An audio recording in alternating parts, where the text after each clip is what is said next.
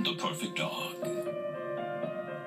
My son asked a question, as little boys do, of me and my wisdom and all that I knew.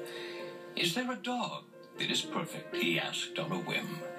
Well, I thought and I thought about where to begin. He'd have ears that were floppy, all cropped and alert, and eyes that were sleepy, or perky and pert. He'd leap like a bunny, or sit in your lap, and run fast as horses, or up for a nap. A dog that is perfect would be covered in spots, or maybe one color, and then have spots not. It'd be small as a teacup or big as a house, with a nose that seemed flattened or long as a mouse. He'd swim and he'd hunt with a coat flying free, or be dainty and delicate, and he'd be a she. As I struggled to answer, and not with a clue, my son with a smile said out of the blue, with the wisdom of children, but he already knew. The dog that is perfect is the one next to you.